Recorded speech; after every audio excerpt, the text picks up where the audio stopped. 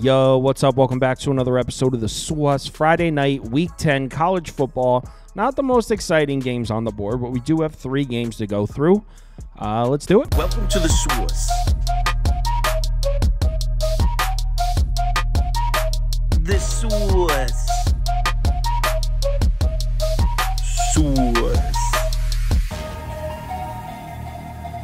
Hey, get the SWUS. First up, we got Georgia State on the road up in UCONN. Huskies laying 7.5 points here at home. UConn laying more than a touchdown. You'll love to see it. Total sitting at 48.5. There are a couple 48s out there. Let's take a look at the pie charts. And according to the data, action's coming in pretty heavily on the Connecticut side. 95% of the tickets, 95% of the money. As I always say, take it with a grain of salt, although I do get it. UConn has looked strong recently. So let's get into this matchup, and we'll start with the Georgia State offense. This is an offense that wants to throw the ball. They're 16th in pass frequency so far this year. We recently saw a quarterback change here at Georgia State. We'll talk about it in a second. On the season, Georgia State's offense has been, okay. I don't know how high the expectations were. This is an entirely new coaching staff here at Georgia State. They also lost a lot of their production from last year, brought in a lot of pieces through the transfer portal. So this is kind of a rebuild year for Georgia State. I suppose they're not terrible. They're 61st in yards per play, 83rd in success rate. This is a team that wants to throw the ball, just 95th in yards per pass attempt, 83rd in success rate per drop back. It hasn't been all bad, but as a whole, this has not been the best year for Georgia State.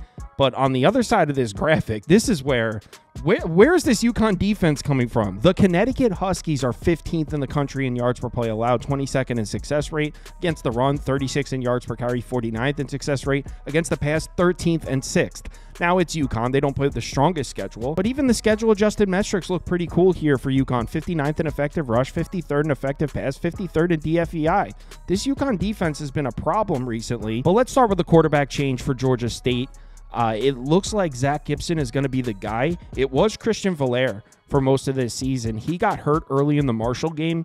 Zach Gibson took over, played pretty well, and then Zach Gibson played most of the next game. So I think Zach Gibson is now the starter. He got the start against App State, so I think this is the starter moving forward. If you have information that says otherwise, please share it. But I think as far as what I can tell, it looks like Zach Gibson is the starting quarterback for Georgia State now. And I do get it. In the 2 games where Zach Gibson was at quarterback, the offense looked a lot more fluent. Wasn't really happening through the air. It mostly happened on the ground. But in the last 2 games, just 23 points per game, but success rate up at 48.4%, 6.35 yards per play. Much better than the previous 3 games with Valaire at quarterback. 23.7 points per game is about the same, but 36.1% success rate, 5.4 yards per play. So Valaire gets hurt, Zach Gibson takes over, and the offense looks better, but not really through the air. Like I said, in the last 2 games when Gibson was playing quarterback, it's the run game that got going for Georgia State. In those 2 games, 206 rushing yards per game, 53.9% success rate per rush, 5.89 yards per carry. So for whatever reason, the run game looks significantly better with Gibson at quarterback. Compare those to the numbers from the previous 3 games with Valaire at quarterback, not even in the same conversation, just 3.16 yards per carry, 31.9% success rate per rush.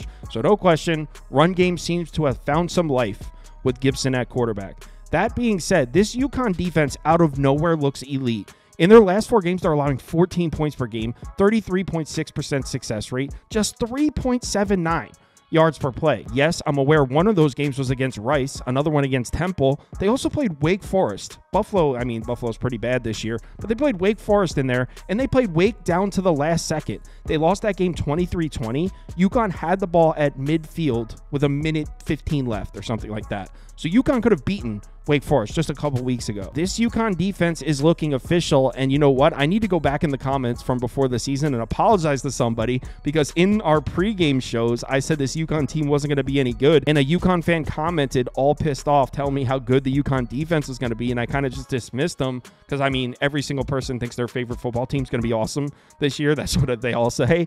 But, whoever you are, forget your name, you were right. UConn defense looks official, playing teams like Wake Forest tough. So although Georgia State has a newly found rushing attack, I'm not sure Gibson gives them the flexibility in terms of throwing the ball that Valaire gave them. This UConn defense, especially at home, has been official. I think it's going to be a struggle for the Georgia State offense. But what about on the other side? What about the UConn offense against the Georgia State defense? This is obviously the weakness of the UConn team. The offense hasn't been nearly as good as the defense, but they're up against Georgia State. They can't stop anybody. Georgia State 108th in the country in yards per play, 115th in success rate. They can't stop the run, can't stop the pass. UConn's offensive numbers obviously don't look great. A little skewed because they've played 4 of their 8 games without their starting quarterback, Nick Evers. He missed weeks 1 and 2, then came back and then missed 2 more games. But on the season, UConn's 83rd in yards per play, 100th in success rate. Better numbers than passing numbers, but as a whole, this UConn offense isn't very good. As good as the UConn defense has been, unfortunately, the offense just isn't carrying their weight. In their last 3 games, just 22 points per game. 32.6% success rate is really bad. 4.61 yards per play. Against Wake Forest, okay, that's acceptable. Temple and Rice at home, you should be able to move the ball at home against Temple and Rice. That being said, it hasn't been great, but the offense does look significantly better in the games Nick Evers plays in. In the 4 games Nick Evers has been on the field, they're averaging 26.5 points per game, 37.6% success rate. I mean, still not good, but it's better than the games where he didn't play.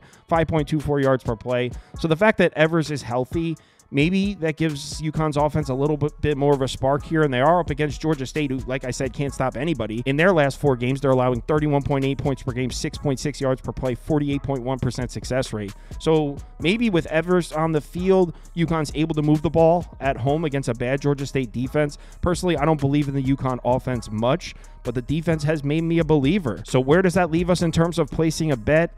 Unfortunately, I can't lay more than a touchdown with a team I don't trust to score points, but I do trust that UConn defense. So how about an under here? 48.5, especially if Gibson's going to be in at quarterback for Georgia State. More running the ball, more clock running. Maybe they're able to move the chains a little bit, keep the clock rolling. This should be an under game. I don't trust the UConn offense. Admittedly, I haven't watched a ton of UConn football this year, so make your own decision, but I think I'm going to make a play on the under here, 48.5 next game. South Florida is on the road at FAU here. FAU catching 2.5 points at home, total sitting at 47.5. Take a look at the pie charts, and according to the data, action's coming in pretty heavily on the USF side. 75% of the tickets, over 80% of the money. Take it with a grain of salt, though. So let's get into this matchup, and we'll start with the wildly disappointing South Florida offense this year. This was supposed to be a pretty high-powered unit this season, and they've fallen way short of the mark. 122nd in yards per play, 122nd in success rate. Passing numbers are terrible. 125th in yards per pass attempt, 117th in success rate per dropback. Rushing numbers, not very good either. 83rd, 117th. Now, Byron Brown getting hurt certainly doesn't help the case here, but the truth is this South Florida offense was pretty disappointing before he got hurt as well, and now I'm reading Byron Brown may be healthy and just not getting his job back. So I don't know what's going on here with the South Florida offense. All I can tell you is it's been definitely disappointing. They're on the road against an FAU defense that's sitting at 86th in DFEI, 97th in yards per play, 65th in success rate, struggling to stop the run, but it's really, those numbers are skewed. They got run all over by Army and UConn. Other than that, they're not that bad against the run. Numbers against the pass are okay. 67th in yards per pass attempt, 37th in success rate per dropback. So will South Florida be able to move the ball in this one? And personally, I think no. It looks like Bryce Archie's going to get his 3rd start on the season. His numbers don't look great, although he was better in his 2nd start than he was in his 1st one. Still, I mean, 533 yards passing, 5.3 yards per pass attempt, 3 touchdowns, 4 interceptions, and he's a pocket passer. Remember, Byron Brown, his biggest strength is his athleticism, his ability to escape from the pocket. Archie doesn't have that. Maybe he's a better thrower of the football than Byron Brown, but, I mean, look at the passing numbers in the 2 games he started. 217.5 passing yards per game, 34.3% success rate per dropback, 6 yards per pass attempt. So the passing numbers haven't been good in the 2 games Bryce Archie started. And on top of that, the rushing numbers are way down for USF. In the 2 games that Archie started, just 89 rushing yards per game, 30% success rate per rush, averaging under 3 yards per carry as a team. So losing Byron Brown's escapability seems to be hurting this offense as well as losing him at the quarterback position. So as a whole right now, I don't have a ton of faith in this South Florida offense if Bryce Archie's going to be a quarterback. Now, the good news for South Florida is they're matched up against an FAU defense that's pretty much struggled for most of the season. season. In their last 2 games, they played 2 offenses that came out looking to throw the ball, and they held their own. I know you might be looking at this graphic saying 338 passing yards per game. Well, actually, Chandler Rogers and Owen McGowan both dropped back to pass 45 times each in those 2 games. So just 7.55 yards per pass attempt, 38.7% success rate per dropback. That's not bad. They actually held their own against these 2 passing offenses here. The weakness of this FAU defense has actually been stopping the run.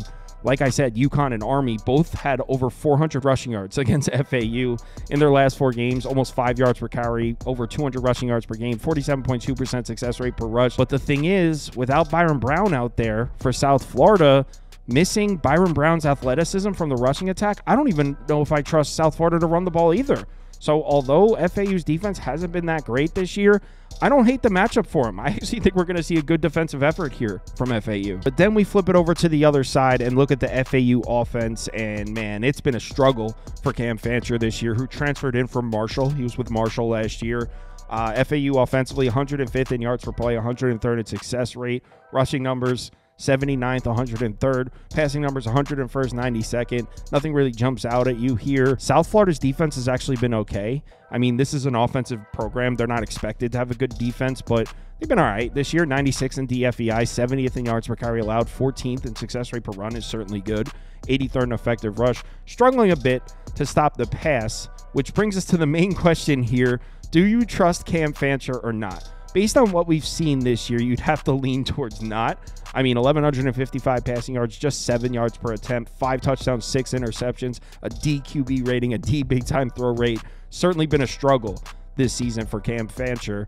That being said, the home away splits for FAU's offense are actually kind of crazy. In their 4 home games, they're averaging 30.8 points per game, 46.6% success rate, 6.33 yards per play. They've actually played really well offensively in their home games. Compare those numbers to their offensive numbers from their 3 road games, just 16 points per game, 26.8%, 4.17 yards per play. So we're talking about a night and day difference here. FAU's offense on the road versus at home. So the fact that this game's at home, South Florida struggles against the pass, maybe this is a spot to buy low on Cam Fancher. Definitely not a great look for FAU that South Florida's coming off back-to-back good defensive games. In their last 2 against Memphis and UAB, they're allowing just 23 points per game, 35.8% success rate, 5.19 yards per play. So they look pretty solid defensively in their last 2 games.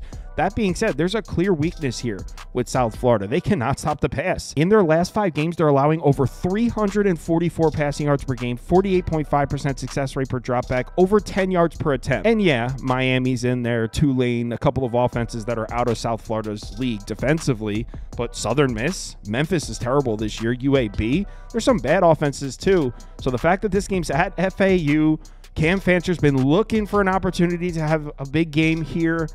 I don't know. I'm not going to say Cam Fancher's going to throw the ball and have a big game offensively, but if there was a spot for it, it's here. So in terms of placing a bet, I know the whole world's going to be on the South Florida side.